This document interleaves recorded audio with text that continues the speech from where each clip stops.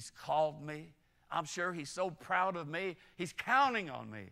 How could I have let Him down? All of this going through Peter's mind and his heart. He's a failure. But thank God that's not the end of the story. Amen? And I'm thankful that when we fail, yes, we do, and we falter, thank God that's not the end of the story. You see, Satan had a temporary victory in Peter's life. But our great God, in mercy and grace, didn't give up on Peter. And He even used Peter's failure to help mature Peter to greater service. And I believe that is with us also. If when we fail, if we look to God with all of our hearts after we have failed, I believe God can take our defeats, our failures, our shameful acts as they are, that it's possible to turn it around and be used of God even in a greater way. Now, I'm not condoning sin, but remember this, none of our failures of sin justifies ever sinning. Not even a little. Sin is sin. And sin grieves the heart of God when we do sin. Disobedience always is sinful and wrong. And when we sin, we will pay a heavy price if we don't repent. But in spite of how awful sin is, our great God is a great and gracious God. And God did not give up on Peter. And He doesn't give up on us and throw us away. If we get up and wipe the dust off and follow Him, He can use us to help other people who have failed in similar ways. I believe after studying the Scriptures for myself that God knows at times we will fail, we will fall. And God doesn't stop us. I believe there's a reason. I believe God allows us in order for us to face our failures so that we might get it through our hard heads, that we might learn that in our walk with Him, we have to trust Him totally and completely. It states there in Luke 22:31, He says in the middle of that verse there, He says, Satan hath desired to have you. Satan hates God, and he hates God's children. He wants to destroy them. But in that verse, there's a comforting truth that's showing us something, that Jesus knew what Satan wanted to do to Peter, and He knew what Peter would do. He knew Peter would fail, but Jesus didn't quit on Peter. He says in that verse 32, He says, when thou art converted. When you come to your senses and you realize you have sinned, I want you to step up, stand up, repent, and get back right with me. You see, Jesus had more faith in Peter than Peter had in Jesus, didn't he? Isn't that amazing? They tell us a bone that is broken often becomes stronger after it's healed. Like Peter, we often fail God. We fall, and then we fall, and then we fall again throughout our life. And we're covered with the muck of sin and shame. We feel so defeated. But God has not given up on us. And through His grace, we can rise up, and in gratitude for what He is doing and forgiving us and allowing us to get back in the race, out of gratitude, we can become stronger than ever before. It states this in Psalm 37:23. The steps of a good man are ordered by the Lord, and He delighteth in His way. And then He says, though he fall, he shall not be utterly cast down, for the Lord upholdeth him with His right hand. Thank God He's there to pick us up. You see, a great truth and lesson is this here. Our failure, our falling into sin causes us to limp. And that's a good thing.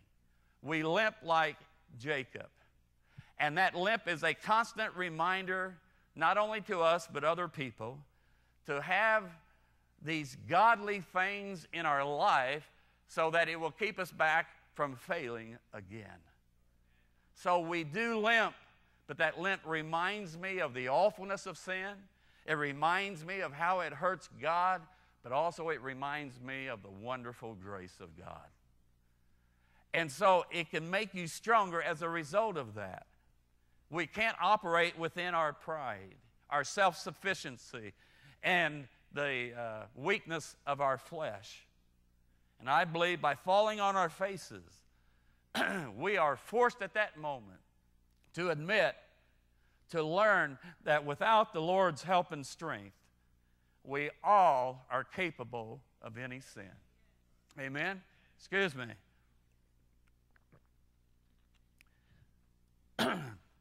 We're all capable of any sin.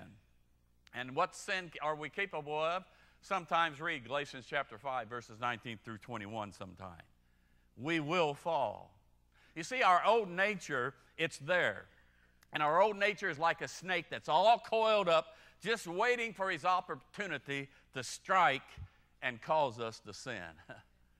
Our own fallenness and sinfulness, our old nature, yells out to us all the time. It wants control of our life. And it's only by God's grace when we cry out to God, and then he helps us, can we say no to our flesh and yes to the Spirit of God. That's the only way it's possible to keep our old nature in check and have victory in our life. As I read the Scriptures, I've often noticed that God often uses broken people, and he uses them to accomplish something great. So I say to you who have fallen in the sin, it doesn't have to be the end in God's love and God's use of you. Even in our worst painful moments, our lowest point of our awful sins, in the midst of our deepest failures, somehow God in grace, those things can play a big part in God's plans for us. I think of Chuck Colson, went to prison. But God used that, and he has a tremendous ministry to prisons today. I think of Tim Lee, who was running from God, and on that explosion that blew his legs off in Vietnam, God showed him he couldn't outrun him. And he has used that for the benefit to train other people who have been running from the call of God up on their life. It's amazing. And then I think not only of Tim and that, I think of Don Sink and Don Druggy. But now today he has a home for these fellas that come out of jail, no place to go. They need to be built up in faith and so on, or even on drugs, whatever it might be. He has his place, and he's ministering, putting the Word of God in these fellas' hearts. His sin was awful. He fell great, but God raised him up, and now he has a great ministry. Now think about it. If you have doubts about that, just call up the Bible row of its heroes and so on. Adam and Eve, they were sinless, but they ate the forbidden fruit and they sinned and passed that up on all people. Noah got drunk, and one of his sons saw his nakedness. Lot got drunk and committed incest. Abraham and Isaac lied. Jacob was a deceiver. Moses was a murderer. Rahab was a harlot. Judah was immoral. David was an adulterer and a murderer. Samson was immoral. Saul, who became Paul, he was a persecutor, unkind, and even a murderer himself. And then we have Peter here. Peter the denier, Peter the curser. Isn't that amazing? And Peter, in his failure, he lost some things. He lost his vainness, his pride, his self-sufficiency, his impulsiveness without thinking, his unreliability and lack of faith. When he fell, he couldn't stand on those things any longer. He lost them. And when he was converted, Peter gained humility, gratitude, gratefulness for God's love, faith, and biblical courage, a willingness to remember his failure in order to show others grace to help them get back up. Through Peter's failure, Peter gained the power of God in his life. That when the first time he preached, 3,000 souls came to Christ the Messiah, even after his failure. And it's a fact. If we knew the naked truth about everybody here at Grace Point this morning, we'd all run out the doors right now. That's just a fact. Let's just be honest and truthful. And let's face it, we're all failures at times. We all are broken people because of sin. Some people just hide it better than others. We all have some fallings in our life, including me. I don't care who we are in this building this morning. And I remind myself, you that are without sin, you cast the first stone. And nobody can cast that. And so in my conclusion this morning, very, very simple. There are some lessons. The first lesson is the value and need of humility. Understand something. We're not as hot as we think we are. Nobody's beyond temptation.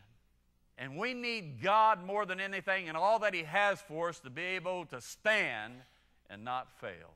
But we need the value of humility. God, I can't live this life without you. Secondly, we need patience with other believers. Too often when a brother or sister falters or fails, too many Christians are there, surprised, disappointed, and too often condemning. They like to point and look down on people who have faltered.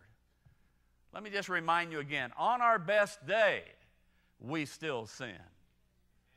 And I believe God, when people fail within the church, we need to cut them a little slack.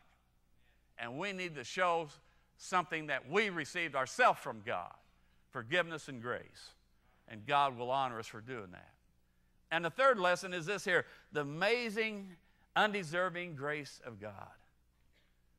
None of us deserve that, okay? Peter would say, listen, you aren't worthy, but God loves you anyway.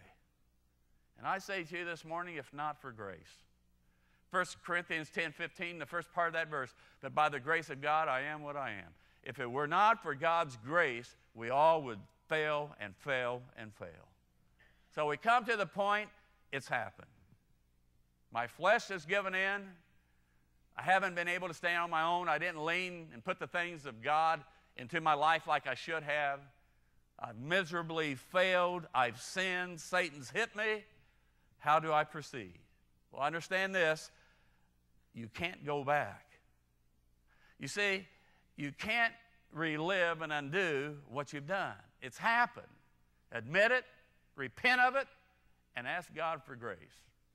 Secondly, you can't stay where you are. You see, if you stay in the same place, even though God's forgiven you and He wants to show you grace, you will fall back and commit the very same sin again if you just stay there. The only recourse we have is we must go forward. I have to go forward for my sake. I have to go forward for my loved one's sake. But above all, I have to go forward for God's honor and God's sake.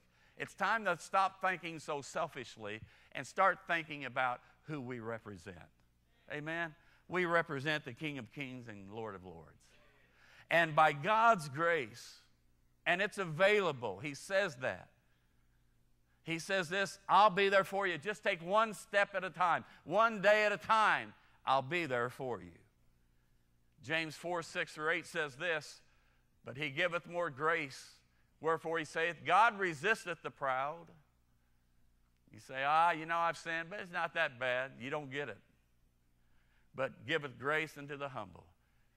God, it's me standing in the need of prayer. It's nobody else that's caused this. I don't blame anybody. I'm not making any excuses. God, I have sinned. My sin is ever before me, God. That's what David said. And then submit yourselves, therefore, to God. Resist the devil, and what? Because now God's with you. And then he says this, the last verse there, draw nigh to God. Start getting close to Him. Put Him in your life, and He will draw nigh to you. Cleanse your hands, you sinners, and purify your hearts, you double-minded. It's available for you. Peter says this, listen, okay, you've fallen short. You've let the Lord down, yourself down, you've sinned. But don't despair. God still loves you. Peter says this to us today. If God can forgive me, God can forgive anyone. That's the way Peter felt. And understand the graciousness of an opportunity that God offers those who have failed. You see, when we fail in this world could care less about us. This world, you know what it does with us when we fail?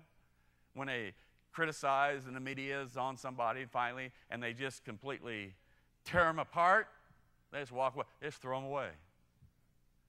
But God doesn't throw us away. God takes us to himself and strokes us, pours some oil in our wounds and that. He says, don't you understand how much I love you? Don't you understand how much I care for you? You can do this. You can make it. Now get up there and I'll be with you, but it's time to stand and keep going forward. That's the God we have. And regardless of what we have done in our life, thank God that there is a God of grace. And it's there for you today. So I just say, get up, wipe the dust off, cry out to God, repentant, of course, but say, God, I need your grace, and he'll be there for you. Father, we love you today. Thank you for grace. If it were not for grace, none of us would be sitting here today. And so, Lord, I just pray that as a Christian, that I would be so excited that I have a message that regardless of what a person has done in their life, I can tell them the good news, grace. And it's true.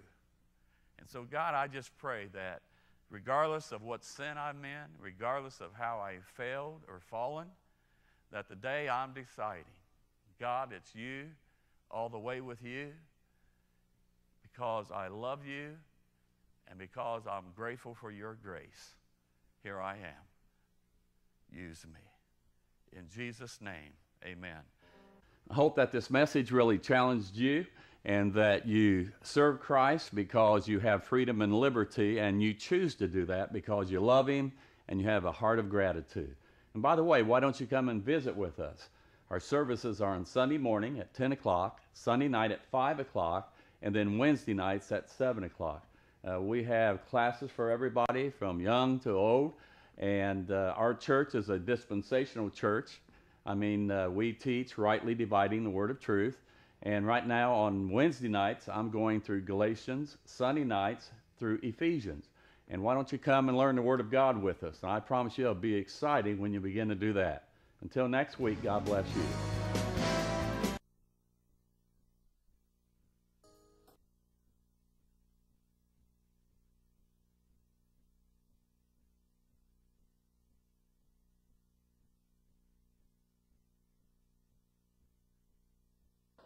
Okay.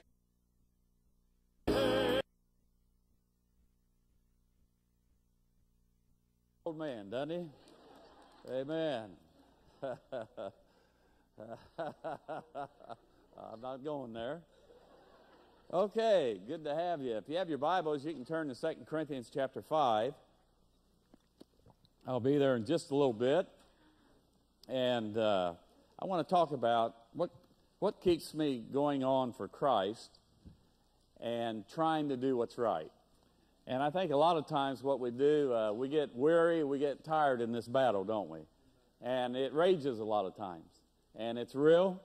And we wrestle not against flesh and blood, but a lot of times we sure think we do. But I'm grateful that there's a motivation that encourages me in my life to get right back in the race and do what God wants me to do. Today we see a lot of people turning, by the wayside, turning away from the Lord, falling into sin, becoming a castaway. I remember when I was a student at Tennessee Temple, there are a lot of fellows that started, but a lot of fellows didn't make it all the way to the end. They just threw in the towel.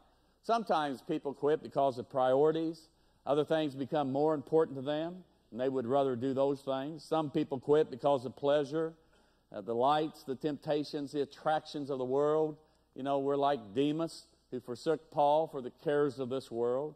Some people quit because of pressure, because it is a battle. It's very, very difficult at times, just like Peter. You know, pressure, he wanted to be accepted with the group at that time. Some people quit because of their old partner. And what I mean by that, not your wife, fellas. I don't mean that, okay? But your old flesh. And that old flesh is with us until we die.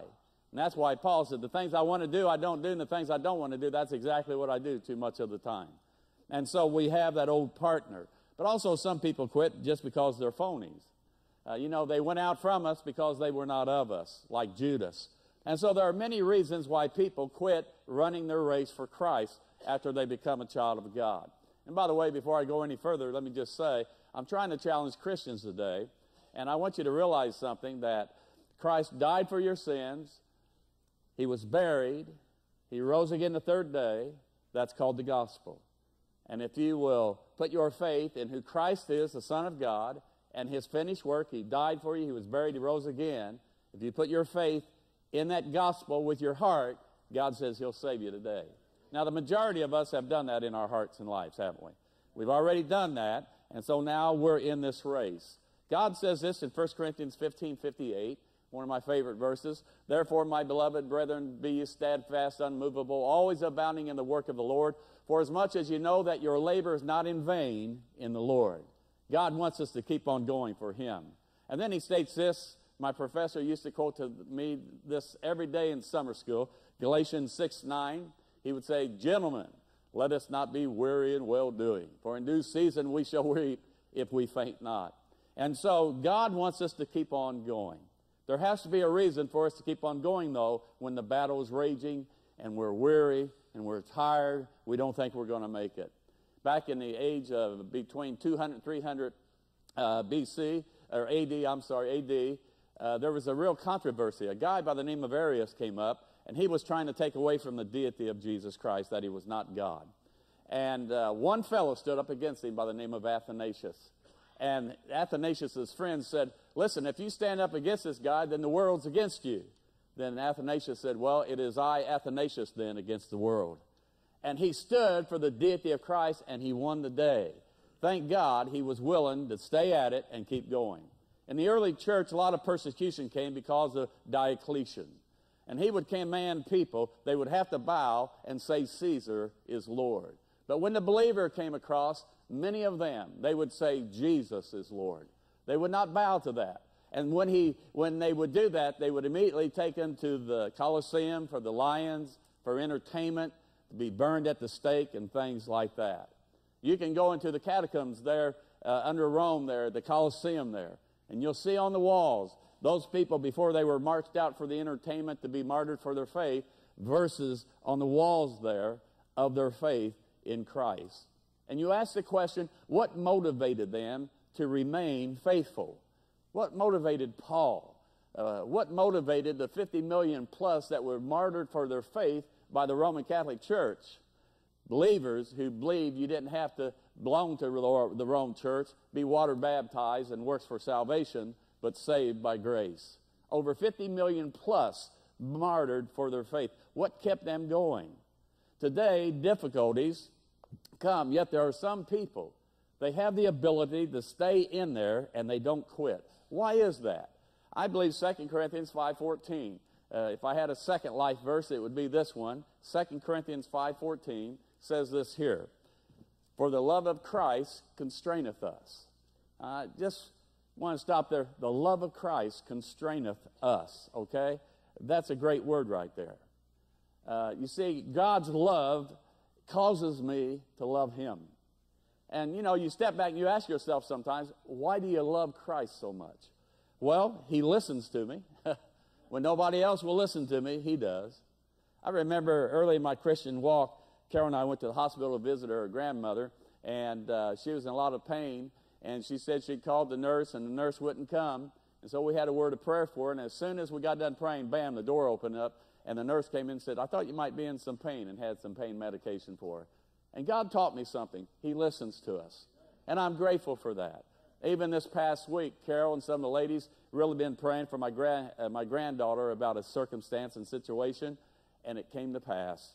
So I'm grateful He listens to me. Not only that, He lifts me up. He tries to encourage me in salvation, grace, in life, grace. It's easy to throw in the towel sometimes, isn't it? But God comes along and He tries to encourage our hands, our feeble hands, and lift them up. Just like Moses had Aaron and Hur to lift his hands up for encouragement. Aren't you grateful we have a God who comes alongside you and he lifts you up too. Not only that, he loosens me. And what I mean by that, he took me out of the pit, and he set me up on a rock, and he set me free. Set me free from sin's position of being in Adam in sin on my way to hell, sin's practice, I don't have to live like I used to, and sin's prospect. One day, when I drop this old nature and I go to heaven, I won't have to worry about sin anymore. I'm looking forward to that day. Something else, he leads me. He leads me beside still waters. Trust in the Lord with all thine heart. Lean not unto thine own understanding. In all thy ways acknowledge him, and he shall direct thy paths. Amen? I like the old song. The title is, Jesus Led Me All the Way. I look back and I see how God called me and he led me to go to Bible college at Tennessee Temple. And he gave me my verses and so on. I remember how up in Carol's bathroom there on her mom and dad's house at 2022 East Raymond Street, how God visited me in that old bathroom there and showed me he wanted me to start a church called Emmanuel. And by the way, let me just say, God has also led me to start this church here with some other people. And as I look back, all I can say is it's God. It has to be of God. I thank God for Grace Point now. Not only that, he labors for me. God, he works for me each day of my life by presenting me. Now he's my intercessor, and one day he will present me faultless. Not only that, he's pardoning me. Every time the devil tries to accuse me of what I've done wrong, my sin, Christ steps up and he says, I died for Jim Devaney. And boy, what a blessing. He's my defense eternity in glory. Not only that, he's purifying me. It's God which worketh in you, both to will and to do of his good pleasure. He's protecting me. All of us can step back and say he's placed a hedge about us at times in our life, that we are in a fortress in the cleft of the rock. As he said to the kingdom church, the gates of hell shall not prevail against the church, and likewise for the body, and I'm in the church. I'm grateful. I remember Kurt Davis told me, my father-in-law said one time, I've never forgotten it, he says, man is immortal while he's in the will of God. Amen? And I am grateful that he protects me. He also promises me. He says, Jim, I have over 3,000 promises just for you in the Word of God, just to help you, you can claim for your life. And then also, not only that, he's preserving me. We are kept by the power of God. Those he foreknew, he predestinated. And those he predestinated, he called. And those he called, he justified. And those he justified, he glorified. Already I am a finished product in the plan and purpose of Almighty God. And I don't know about you, but he's preserving me so that one day I will arrive home in heaven. That's for every child of God. And not only that, he's permitting me to experience the difficulties of life. There's a reason for that. He's trying to work all these things, whether they're good or bad, that we might be conformed to the image of his Son. All of these trials that we go through, they're not by accident. God has a purpose, and he's molding, and he's making us. And somebody states, okay, you keep on going, what's your motivation? The last one would be, he loves me. And then I say, me? He loves me. And wonderful thing, he loves you. I remember his